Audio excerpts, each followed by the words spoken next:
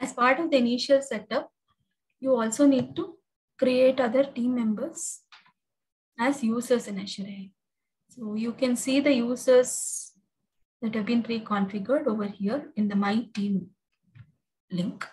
So as you can see, the first user has been pre-created for you with the role of administrator. So this is what you would see when you log into AssureAI for the first time.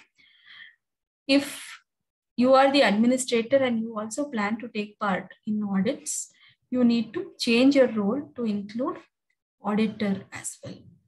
Administrator is an administrator, pure administrator. He will not be allowed to take part as a maker, checker, or approver in any of the audits. So this is a one-time update that you need to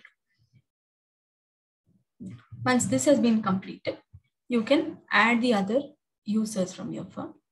So let us say I want to add.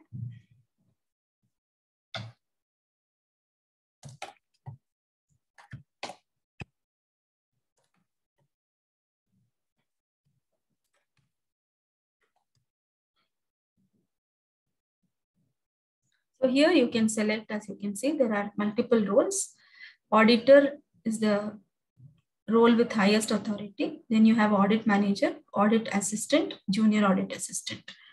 External auditor is someone like an outsourced auditor. So if you want to hire someone on a part-time basis to work on only a few clients' audits, you can choose the external auditor role. And you can specify which clients this external auditor will have access to. So this person that I have added, I want to add as junior audit assistant.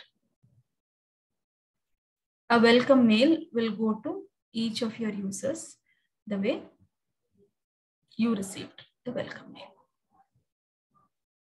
Thanks.